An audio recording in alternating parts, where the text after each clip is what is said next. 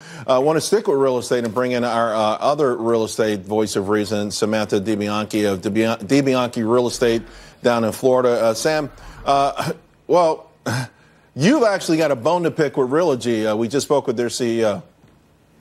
I mean, look, let's just talk about Amazon as a whole. I go on Amazon, I shop for laundry detergent, toilet paper, and now I'm also going to shop for a house after I do that.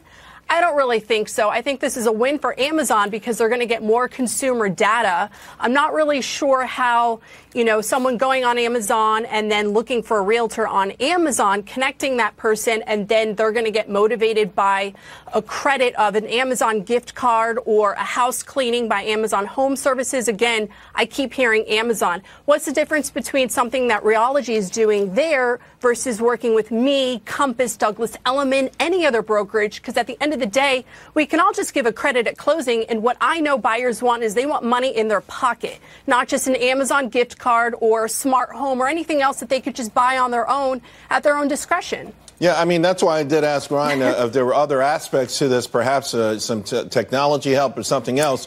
But listen, I mean, their stock has gone from $52 to $5 in the last 6 years. So we can see that there's something in that industry. There's something happening that's not right. It goes beyond the sagging housing market that we've seen. Although, when it comes to housing, Sam, we are getting reports that more and more wealthy New Yorkers continue this mass exodus. They're leaving and they're going down to your neck of the woods.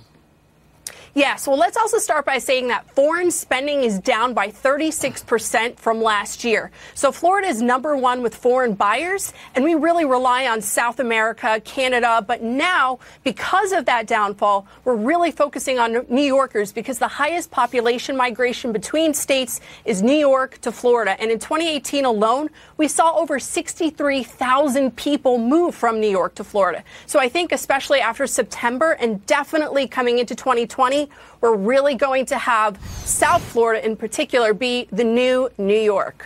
There's always been, the sort of New York to Florida has always been there, the snowbirds, I guess you call them, from Canada to New York, to Florida, rather. Yes. But is there something specific, though, about these crazy taxes? They keep layering them on, and they keep getting deeper and deeper into our pockets here in New York, New Jersey, and Connecticut.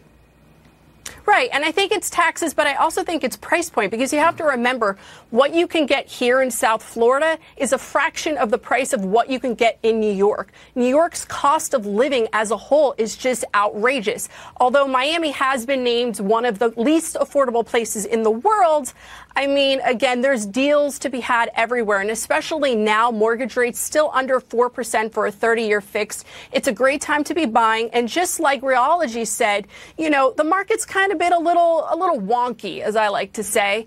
But sellers can still make money in today's market if they're realistic, and buyers can get the advantage of buying with rates as low as they are. So it is a weird market where everyone can kind of win if everyone is realistic.